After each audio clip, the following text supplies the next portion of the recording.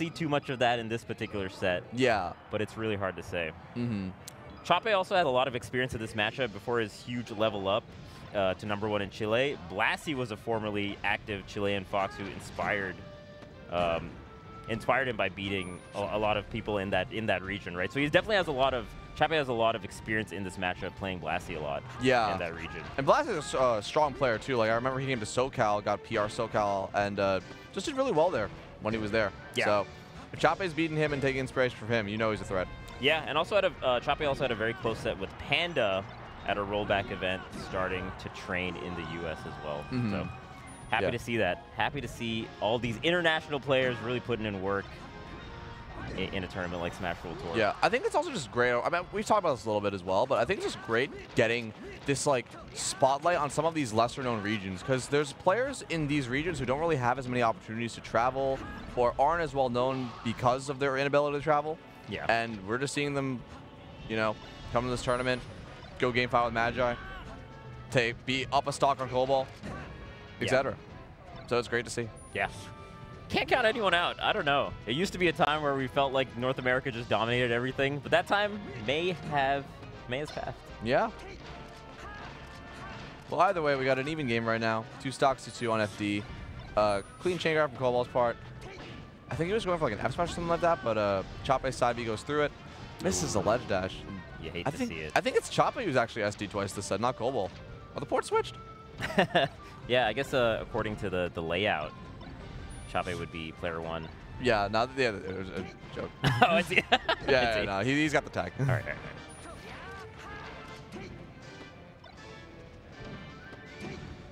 Ooh.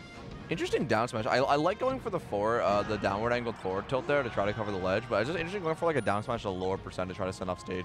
How do you feel about going FD as the starting pick in a matchup like this?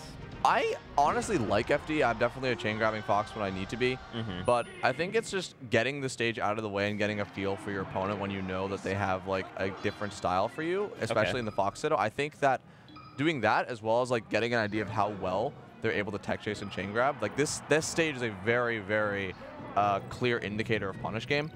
So like if you're able to hit all those chain grabs perfectly, if you're not able to hit the chain grabs but you're able to like do like back through tech chases and such, and if you know your opponent is like capable of it, it might determine what stage you go in the future. Right. So I also think it makes like the neutral a little bit more linear. So you can have like a really good understanding on how they want to approach in a lot of these situations. Exactly. So that's interesting. Yeah. So Colbol with a very quick game 1, by the way. Yeah, that was fast. Literally lightning fast. And that's just sometimes what happens in Fox Citadels. Whoa. And clean F smash, hits the side B this time, and the get up attack into the Armada Shine, take the stock. You can hear people in the crowd just screaming. Like, everyone loves Colbol. I want to say that was Kelly. That was totally Kelly. 100% Kelly. That was the Kelly yell for sure. 100%. Oh, man.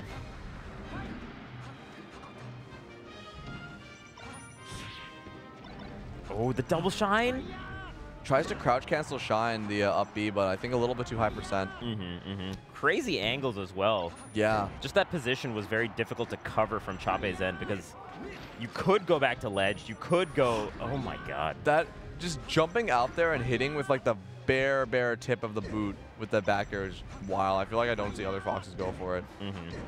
He might still die, but just going for that option was crazy. Yeah. Gotta threaten it sometimes. Yeah. Oh, that might just be the KO. Maybe. How did it reversal like that? I have no idea. Crazy nair into the F smash. Colbol has been loving these F smashes. Edgeguard. You can see. You can hear Kelly yelling again. I love it. But she's popping off. She's popping off.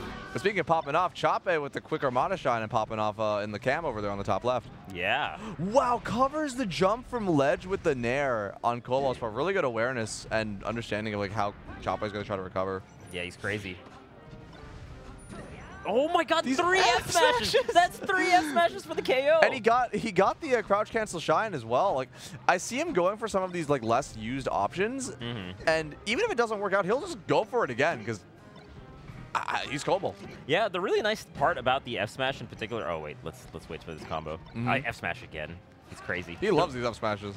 The nice part about F smash is got like a little higher hitbox, so you can actually cover some of the side B angles that Chape has been threatening. Yeah, and it lingers too. So even if like the side B comes out a little bit later, it'll still hit, even if you do preemptive F smash. Oh, is that That's just gonna be shine? it? That might be it. Oh, I thought he was gonna go for a shine instead of a back air. I think if he did that, he might have gotten the stock. But regardless, I agree. I agree. Keeps Colbol in the corner, but Colbol gets the reversal and. Not the greatest DI. Yeah. Center stage back air will get the KO at like 90%, so not the best DI there. Yeah, I feel like if he had DI'd a little bit towards like upward left or something like that, he might have been able to side B and be a little ambiguous with whether he lands on stage or not, and then maybe just go for an up B or something like that. But that with that DI, you have to go for the side B there, and you're gonna die. So Chape thinking about it. I think that Colbol does really well in the scramble situations. Yeah. So I feel like we're gonna see a larger stage kind of pick like Dreamland. Yeah. Like Dreamland. I feel like Chape likes space, and he's very. Like I saw a couple of other sets. He's very good when he's able to get his opponents. As I was literally saying that, Colbol just 0-0s him. No, I completely agree. It feels like Colbol wants to have a smaller stage, but even with a bigger stage like this, still gets the huge combo to start off this game. Yeah, like his punish game is still amazing, even on bigger stages. So he's just a really good player overall. It feels like his punish game is even more polished than the last time I've seen Colbol in tournament. Yeah, I mean he's always practicing. Yeah. Always playing. Like he loves. I mean, if he didn't love the game, he wouldn't be here right now, and wouldn't be playing the game for the last like 15+ years. So.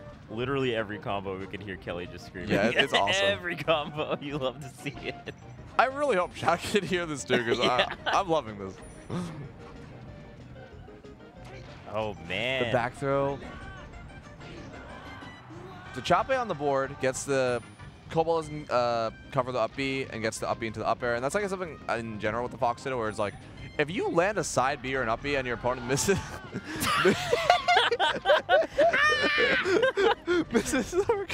I will say, it feels like Chape is not going to the ledge that often. It feels like Chape is doing like the straight angle a lot, which is why the forward smashes are working, or going on stage. And I feel like the older school Foxes are super ready for on stage edge guarding. Yeah. That was just an on stage edge guard. Yeah. But on Chape's part this time. And yeah, I agree with you. I think the reason the Colbol's going, because you don't really see Colbol go for F smashes like all the time. Oh, that's going to be big. Oh, no. Oh, and he goes for the shine this time. Shine is smart. Shine is really smart. You got to do... He's just with commentary. Back air. Oh. Jab into shine. That was so good, actually. Really good. Really good. It covered so much and landed the kill. Chape's still in it. Oh, goes to ledge. No. Is he listening to us? Oh, no. Oh, no. What is going on? We got some sloppy melee happening. Edge guards missed galore. Now he's going to ledge he goes to ledge now because he realizes Colbol is going to cover on stage. Yeah. But it's only a matter of time before Colbol decides to just grab the ledge and roll up. If it's even needed. Dang, Colbol with the clean 3-0. Very clean. Fast. I mean, the end of that wasn't super clean, but overall, very clean set. Super solid play from Colbol's part. He was hitting everything. Very good understanding of how Chape was going to recover, and as a result of that, was able to use like these F smashes to just keep covering those on-stage recoveries. Chape was starting to get the hang of what Colbol was doing and started going to ledge. It's like only really on that last stock, right, that Chape was like threatening some of these different angles with Firefox. That needed to happen a little bit earlier. Yeah. Because we saw 3 F smashes on the FOD game, right? Yeah, and they those all worked. Were all like pretty much towards a little bit higher, so it's kind of tricky, I guess. But and at the lower percents, he was using crouch cancel shines because he knew that Chape was going to up B into him. Right. And let's check out this replay real quick. Oh, the chain grab. Yeah, that was clean. Yeah, that was very clean. Just standard and clean play.